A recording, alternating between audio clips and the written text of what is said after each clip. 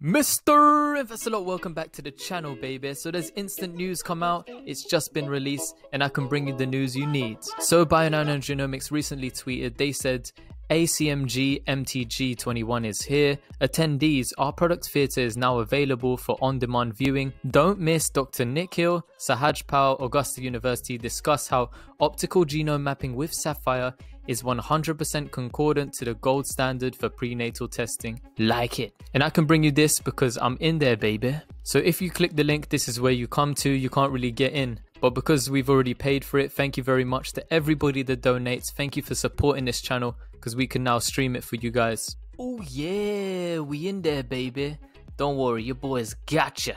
This is what it looks like, baby. It's a 31-minute video and I'm gonna let this run. But before we begin, if you want to help me get into other events like this, because that's all I want to do, I want to keep providing you with the best information, create the most valuable and entertaining content, please join my Patreon group. You can join any level and it really helps me to create content every single month. Or you can join my channel memberships, it's only 99 cents up here and it really helps me out. Thank you so much and I'd appreciate a thumbs up and a subscribe. Love you guys and I hope you enjoy. And always remember, none of this is financial advice, it's for entertainment only. So let's begin. Let's watch this. All right, guys. Hope you enjoy. Let's get started. Hello, everyone. My name is Alex Hasty. I'm the Vice President of Clinical Affairs at Bionano Genomics. And today I'd like to introduce the Bionano Genomics technology for optical genome mapping for the detection of high-resolution structural variation. I want to start off with a timeline to put chromosomal studies into perspective. The first observation of chromosomes and the naming started before 1900. In the 1970s, chromosome banding techniques were developed, which allowed the determination of genetic disorders based on observing chromosomes. More recently, chromosomal microarrays have been invented and used for higher resolution detection of genetic disorders, genetic abnormalities. And over the last decade or so, and various NGS technologies have been used to try to further unravel genetic disorders. However, not able to truly replace karyotyping and microarray and FISH technologies for structural variation and copy number variation so far. In the last few years, Bionano Genomics has been commercialized and applied to a study of chromosomes and structural variation and in the context of genetic disorders. I'd like to tell you more about the Bionano Genomics optical genome mapping technology. This video on the left is showing really the foundation of the technology, which is the use of a nanochannel array. The image on the bottom right is an electron micrograph of the nanochannel array. These are silicon wafers that are etched with a series of parallel nanochannels that are about 35 nanometers wide and are extremely uniform. You can see in this electron micrograph how straight these channels are. These channels are used to linearize very long DNA molecules, which is what you're seeing in this video.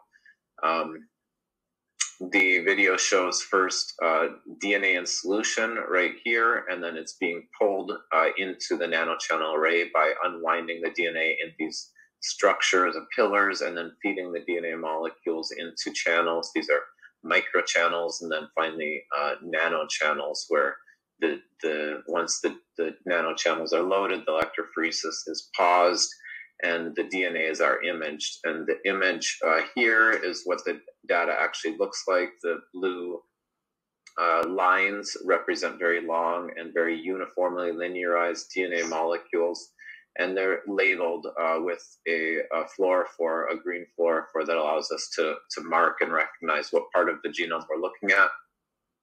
This is all done in the Saphyr instrument. This is a slide courtesy of Alex Hoytian from Radboud University Medical Center that compares and puts the Bionano optical genome mapping technology into perspective. It's very analogous to a karyotype where you are able to look at a chromosomal banding pattern from a cell, and that banding pattern is used to recognize what part of the genome is being observed. And just like that, our bionano optical genome mapping technology produces a banding pattern where these fluorophores are added at a specific 6-base sequence motif. And then in the nanochannel array, we can image and measure the distance between these sequence motifs, and this pattern of sequence motifs can allow us to recognize what chromosome we're looking at. This is very analogous to a karyotype and can do all of the same things that a karyotype can do. However, we have about 1,000 more bands than a karyotype, and the linearization allows us to find copy number variations at about 10,000-fold higher sensitivity. So this is the bionano workflow, which I'll briefly describe. The workflow starts with isolation of very high molecular weight DNA from samples, then labeling that DNA with an enzyme that recognizes a specific 6-base sequence motif, data collection on a Saphyr chip, which contains the nanochannel array and is done in the Saphyr instrument. The images of the molecules are processed, and the DNA molecules, as well as the positions of the fluorophores, are extracted. Then those single molecules are used to detect structural variation by comparing them to one another, building either a de novo assembly or just a reference comparison to find all classes of structural variation. In parallel, there's a second pipeline that's a copy number variation pipeline, which is very analogous to a microarray, where we can just detect copy increases and decreases. These two pipelines are run in parallel. And then a final pipeline for annotating structural variants that allows us to know if those structural variants affect genes and how frequent they are in a control population. The technology can detect all classes of structural variation. Insertions and deletions are found by an increase or decrease in the size of a DNA segment down to 500 base pairs. Copy number, repeat arrays can be measured accurately because DNA molecules being used are long enough to easily span a repeat array and anchor into the flanking regions of the DNA. Duplications can be detected by the recognition of a pattern in a sample or a case's map occurring twice, where in the reference it occurs only once. In this case, the duplication is a tandem direct duplication, so the first copy here and the second copy right next to it in the same orientation. We can determine the orientation by that mapping of the DNA pattern. If this duplication was inverted, we would call that as well. If it was inserted on another chromosome, we would call that as well. The technology detects balanced structural variants like translocations and inversions. A translocation occurs when a map from the case aligns on one chromosome on the left side and another chromosome on the other side. An inversion is a case where the labeling pattern is oppositely oriented with respect to the reference pattern.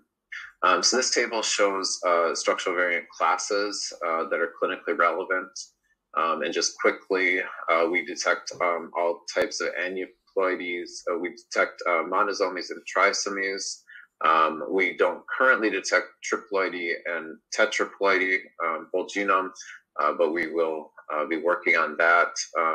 We can detect ring chromosomes. We can detect copy number variants such as deletions and duplications, whether they're interstitial or terminal, as well as insertions, balanced or unbalanced translocations, inversions, whether they're pericentric or paracentric. We are working on regions of homozygosity. We will be adding that to a software update in the future. The technology is very good at detection of macrosatellite and microsatellite repeat expansions and contractions, such as FSHD and Fragile X. And we do not, bionano optical genome mapping does not detect single nucleotide variants or indels. That is for sequencing technologies instead. And just one example case study to help understand how the data looks and how it's processed. Any data set from bionano would be displayed in a whole genome overview on a circus plot. This circus plot shows the cytobands on the outside ring. The next ring shows all of the structural variants, interstitial structural variants that are detected in this case. The next ring shows the copy number profile for the case, showing 2 copies of all of the autosomes, 1 copy of each X and Y. And then the inner circle would show any translocation fusions if there were any. On an average constitutional case, we would detect about 6,000 structural variants, most of these being polymorphic. So the software has a tool for filtering. And so we can just remove polymorphic variants by setting a filter that asks to see only variants that are absent from a control database. Once you do that, and also overlap the structural variants with a list of genes that are clinically relevant, we can just quickly prioritize down, in this case, to 3 structural variants remaining. We're able to just hover over these dots and figure out what genes they're affecting and how large they are. And then if we see one of interest, we can just click on that and we can zoom in on another genome browser, which will show exactly what gene we're looking at, in this case, DMD. We can see that in this case, the case has a deletion, 164.9 kilobase pairs. In that deletion is exon 45. So this is a deletion of the exon 45 of DMD. So that's where I'll stop with the introduction, and then we'll have a talk from Nikhil Sahajpal. This is the Georgia Esoteric Lab in Augusta, Georgia. It's led by Ravi Kole. During 2020, they have implemented SARS-CoV testing, CoV-2 testing, really breakneck speed. They went through the process as soon as emergency use authorization was allowed, and they have been very busy testing the local community for SARS-CoV-2. Nikhil Sahajpal was a key member of implementing that testing, and in the midst of all of that, he was also able to publish 12 papers since the beginning of the pandemic. He also, if that wasn't enough, he also led the implementation of a new technology in the Georgia Esoteric Lab, which is the bionano Saphyr system. He has been using the system for many different applications already, and already has preprints or publications on several applications. He's a part of a study on acute myeloid leukemias using optical genome mapping. Another study which he's the first author on looking at the host genome structural variation in patients that respond poorly or well to COVID-19 infection, and also has another commentary on using optical genome mapping for prenatal genomic analysis, which he will now be telling us more about work that he's done on prenatal testing analysis. So thank you very much. Thank you so much, Dr. Hasty, for this generous introduction. It is my privilege to share our study at this forum. I will be talking about next generation cytogenomics. And before I begin, I would like to say that the term next generation cytogenomics has rather become synonymous with bionano's optical genome mapping.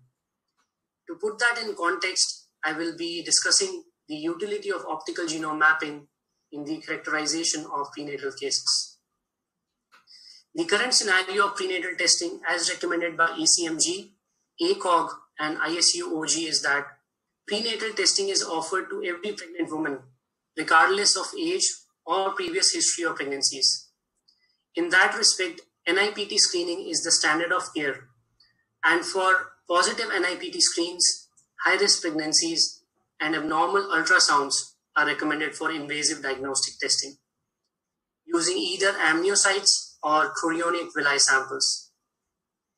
The recommended invasive tests are karyotyping, FISH, and chromosomal microarrays, which are either performed simultaneously or in a tiered fashion, as each technology has its own advantage and respective limitations. Karyotyping is ideal for the identification of whole genome low resolution structural variations, but the structural variation location and size remain inaccurate, and some translocations remain cryptic. The FISH panels are targeted, but the common microdeletions and microduplications remain difficult to detect. Chromosomal microarrays are ideal for the detection of copy number variations, but they are limited in their ability to detect balanced translocations, inversions, and low-level mosaicism. With this, I would like to discuss straight the challenges with the current technology in prenatal care with the help of an example. A classical scenario where a screen-positive NIPT or a high-risk pregnancy is recommended for invasive prenatal testing. CVS or amniocentesis is performed and the cells are cultured. A stat FISH shows a normal report. Karyotyping is performed, and again in this case, the karyotyping shows a normal profile. However, with chromosomal microarray, we observe a deletion on chromosome 7. So a genetic abnormality is detected with the help of CMA and a diagnosis is reached. If the CMA was performed simultaneously to karyotyping, it adds to the cost of the test. Whereas if it was ordered as follow-up after a normal karyotype, it adds to the time to reach a diagnosis, which is very critical in prenatal care. So this raises a question that could we reach a definitive diagnosis in one step with one technology, assay, or analysis? And these are the results of the same sample with the bionano's optical genome mapping. And on the circus plot itself, we can see the deletion on chromosome 7 and a duplication on chromosome 2, which can also be viewed at the CNV track and the SP view, and also the chromosome 2 duplication can be viewed at the CNV track and the SP view. So to answer my question, yes, we can reach a definitive diagnosis in one step and with one technology, assay, or analysis. But to probe further into this case, the duplication on chromosome 2 was not called out by CMA, whereas it was called by the optical genome mapping and can be viewed at the level of CNV track. But in addition, what we can see is that this copy number gain is rather a tandem duplication. So I want to make 2 points here. The first is that you can reach a definitive diagnosis in one step and you can identify the clinically relevant structural variations that are detected by the current methods. The second point is that with this technology, you are bound to identify additional structural variations, which are either not identified or called by the current cytogenetic technologies. With this in purview, I would like to move now to the Saphyr workflow and the validation study. So the Saphyr workflow is absolutely similar to what Dr. Hasty presented in the introduction. The only modification that appears in the prenatal setting is that the starting material, the cells are amniocytes or chorionic villi cells, which is actually the starting material for any conventional cytogenetic method at present. In our prenatal study, we have tested 19 samples so far, of which one is a trio, All cultured amnio samples were tested with cytogenomic methods, which is karyotyping with fish or chromosomal microarray. All samples tested on OGM were blinded to the cytogenetics data. Further, the accuracy and precision was measured at the level of sites, operators, and instruments. Now, as optical genome mapping identifies a plethora of structural variations, I wanted to discuss the representative cases. I'll start with common trisomies, trisomy 21 and trisomy 13.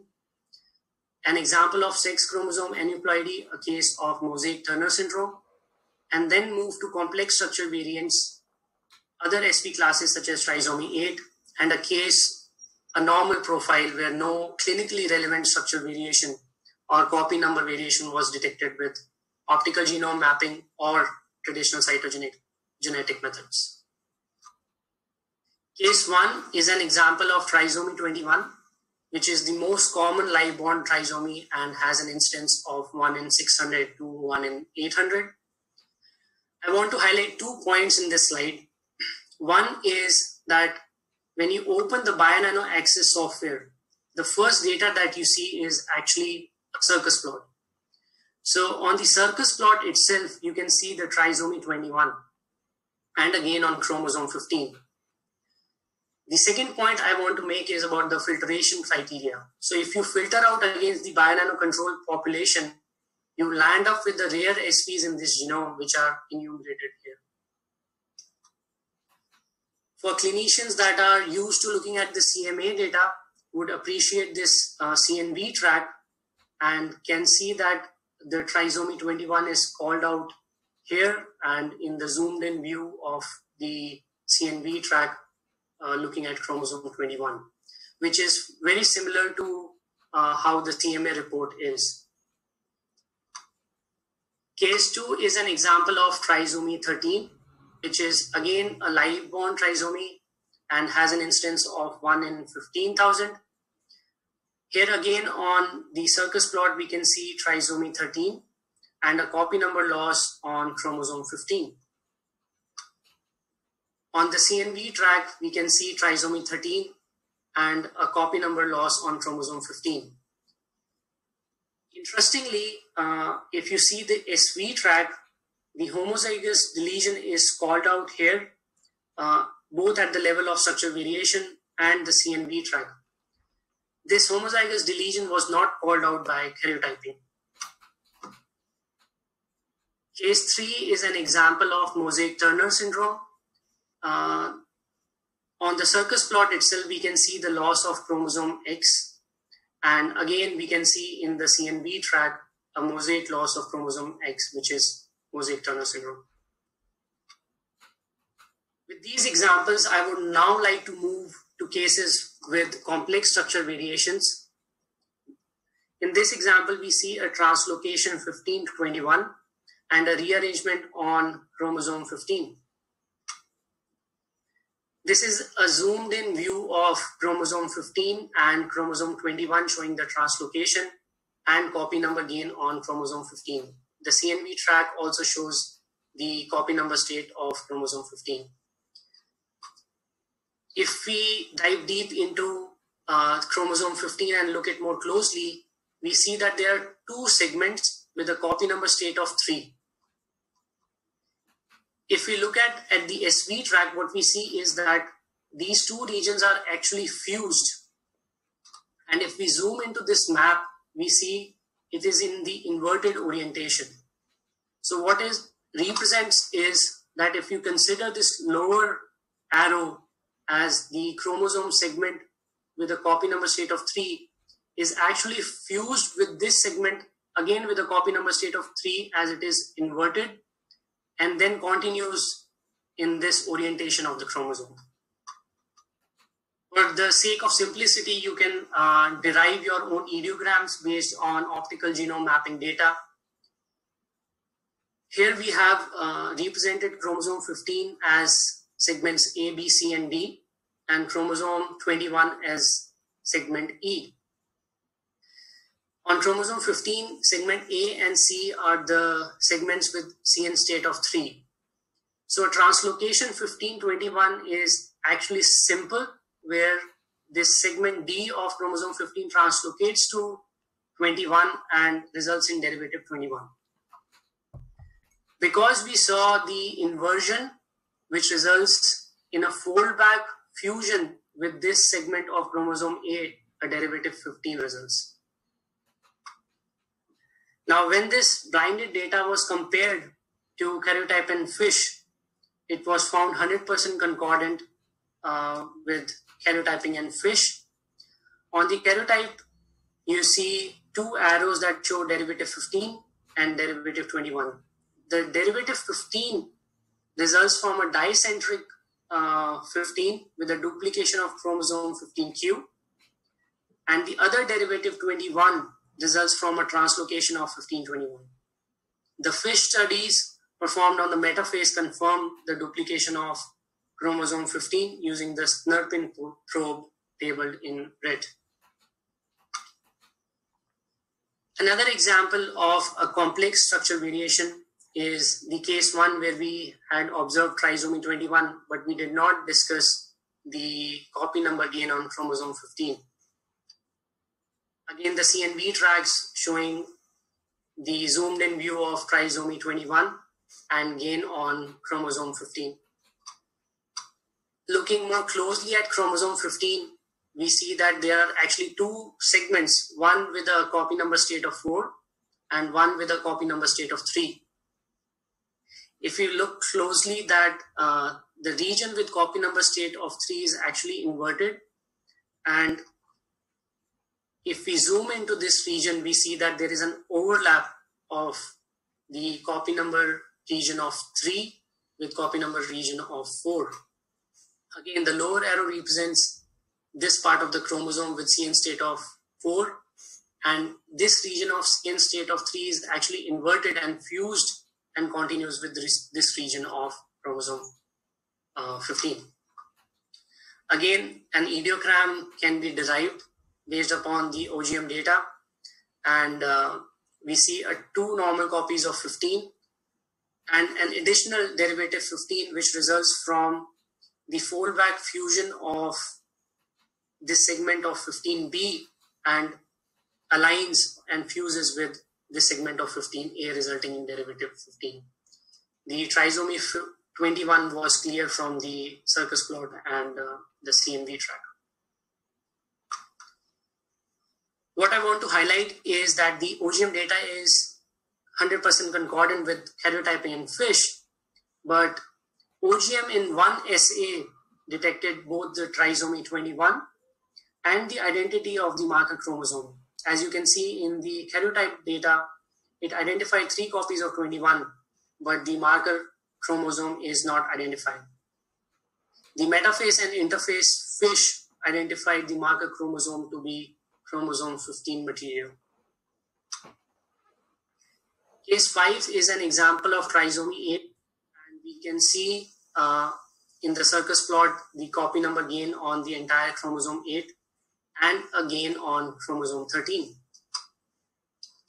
Again, the CNV track shows the gain of entire chromosome 8, which is trisomy 8.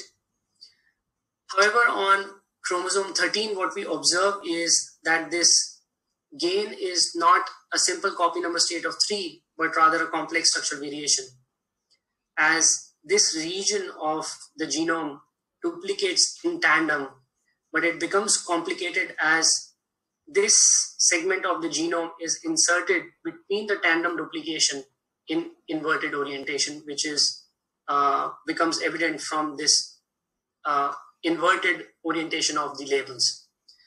I wanted to say here that as we look on these maps, these complex structural variants start becoming obvious, and they do not remain complex, at least to your eye. Again, this is the karyotype for the same case, and we see a trisomy 8. However, the duplication on chromosome 13 was missed by karyotyping.